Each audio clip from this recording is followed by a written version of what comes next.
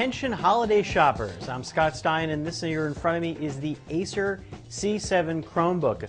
Now you may be looking for a bargain basement laptop, and at $199 this may be one of the cheapest options you find at a store. But be forewarned, this is not any normal laptop, this is a Chromebook. In case you're not already familiar, it's Google's funny, funky side experiment, I would call it, in the realm of laptop-like devices that browse the web, but do it through a very focused channel. It really isn't a full-fledged device like a laptop, although it can do a lot of the things that it can, like email, web documents, even offline document editing, built into a device that, again, looks a lot like a netbook.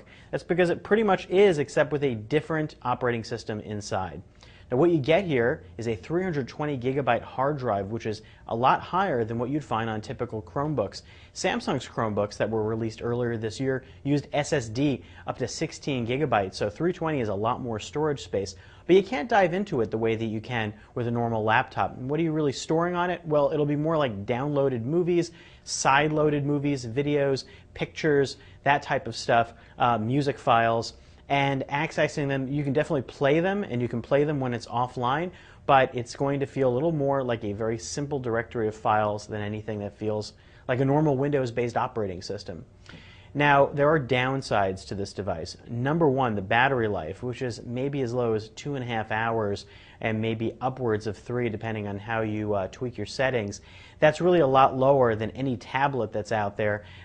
Stay tuned for the full battery test that we do at CNET, but that's a downside. That's a big downside, especially if you're flying in a plane and you want to be able to use this thing when you're traveling. On the other hand, having a little thing like this that you can just web browse from, and Chrome OS is very good at web browsing and at doing anything that you would normally do inside a browser in terms of Flash-based stuff or any sort of detailed online work. Well, that's all doable here, and the trackpad works well enough. The keyboard works well enough. It's not really anything shocking or surprising.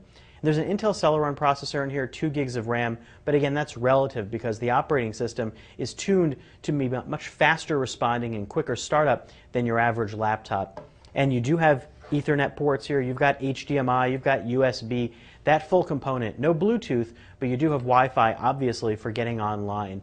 And again, getting offline is a little bit of a tricky affair. You can do offline Google Doc editing, and you can use certain apps offline, but the Chrome Web Store, which runs its apps, are really web-based apps that don't run exactly the way you'd expect, in my experience, compared to something you'd find on iOS or Android. All told, you're kind of getting what you pay for here. This is a $199 device that could be great in a home that just wants to surf the web and doesn't like the idea of a tablet, but don't expect anything like a bargain basement laptop here. This is a very different beast with a battery life that bears noting. I'm Scott Stein, and that's a look at the Acer C7 Chromebook.